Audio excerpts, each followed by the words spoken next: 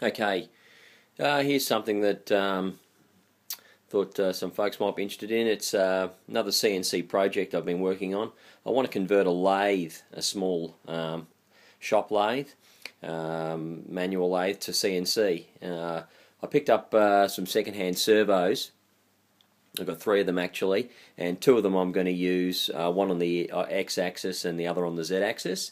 And rather than the stepper motor project, which I did last time, this time I'd like to use servos. I think servos are DC servos are probably the way to go.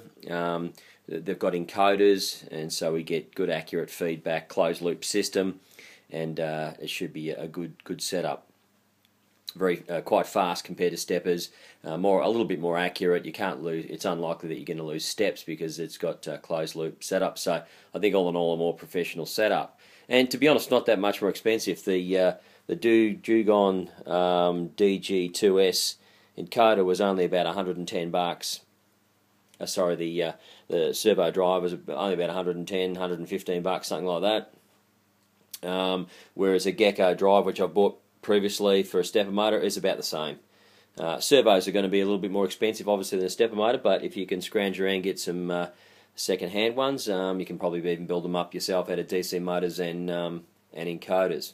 Anyway, that's your problem, I guess. So I've got a couple of handful of good servos here, so away I go. The other purchase that I went for, which is probably the most expensive part, was about $190 on a decent DC power supply. That's 72 volts, 20 amps, so it's pretty serious, and it's got 2 rectifiers there, so I can run I can run them separately, one for each axis.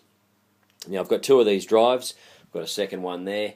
I've tested them both. They both work great. Now what I'm doing here is, it took me a little bit of time to nut this out, because what I had was, I had some there's encoders in the back here, optical encoders that came with these Sanyo DC servos. These are the Super U 300 watt 72 volt servo motor, and I've been really lucky in that I've been able to nut out how to hook up the encoder wires with basically very little other than just a screwdriver and a lot of head scratching. I couldn't find any information on the encoder wiring diagram at all, so I just sort of persisted, and what I did was I actually took the whole thing apart, which wasn't a big deal, and I pulled the circuit board out, and lo and behold, on the circuit board itself was the descriptions for the various pinouts, such as the A minus, B, and B minus for the channels, and also the ground and the power wires, 5 volt power wires. There was also a signal wire in there, and a Z plus and a Z minus as well, which we don't need for this application. So that worked out really well, and then I went ahead and wired them up, and lo and behold, it works. So very good. Now what I've got here is a USB interface that goes with is basically built for this DGS2S drive. It's an 80 volt 20 amp capacity servo drive, and using a bit of software called Servo Configurator 3, which is designed to be used with this, we can tune the servo and set the PIDs, etc., which I've done. Now it may not be perfect just yet, but I think it's pretty good. I can't really fault them. I guess a perfectionist could probably work the gains and the accelerations a bit better, and I've experimented and have had various results. All the results are pretty satisfactory, to be honest, but anyway, for you experts out there, there's the results on the settings that I've set them on, and there's the graph there that shows the output of the encoder and the performance there, and some experts may be able to comment on whether or not that's a good outcome or not, but certainly as far as the servo is concerned, it's working perfectly.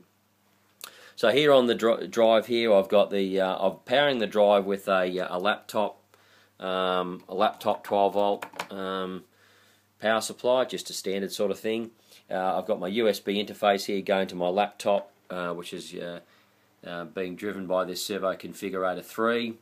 And here I've got my RJ45 for my servo wire. Here I've got a nice bundle when I put it on the machine. I've actually hooked it into the original military plug here, and that's worked out nicely. So that's the encoder wire. On the other side here, we've got to be a little bit careful here, because there's some, oh actually, is it, no, it's not that high voltage, it's 240 volt over here on the transformer, but over here I've just got 72 volts input here on the red and the black wires, 72 volts, and on the outside it's the motor, the servo motor power, and that's the armature, as you can see. And so the black and white wires I've got going to just a little junction box here, and they're basically the motors, for the power motors for the servo motor, power wires for the servo motor. And that's about it. Obviously I'm going to need two of these, two drives, but for the moment I'm just running one to get things going. So anyway, we'll have a bit of a look, see how this goes. You'll probably see the servo motor kick a bit because it's got a bit of torque and it's at full speed. So I'm going to just run the analyze button here. I've got it set at 400. I might swing that up to 800, which will make it do a full revolution. It's a 400 pulse encoder at 2 times mode, which seems to result in a full turn.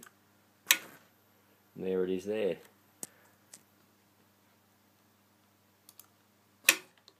So she gets a real kick.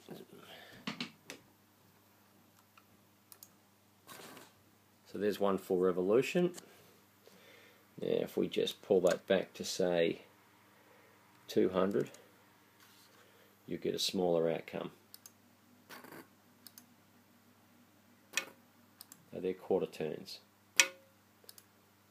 Again, they're full speed. Full speed. So once I get the Mach 3 talking to it, we can run it at various speeds, but right there that's snapping flat out. It's pretty aggressive. So I'm going to just move up these steps to say a much higher number, and that should do some revolutions now.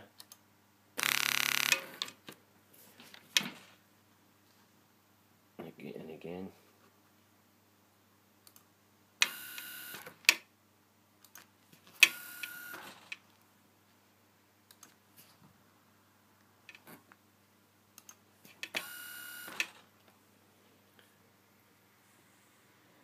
So there you go, there's stage 1, and stage 2 will be pretty much starting to set it up on the machine with ball screws, etc. But it's always a good idea to get everything running on the bench first, and I'm very happy with that outcome so far.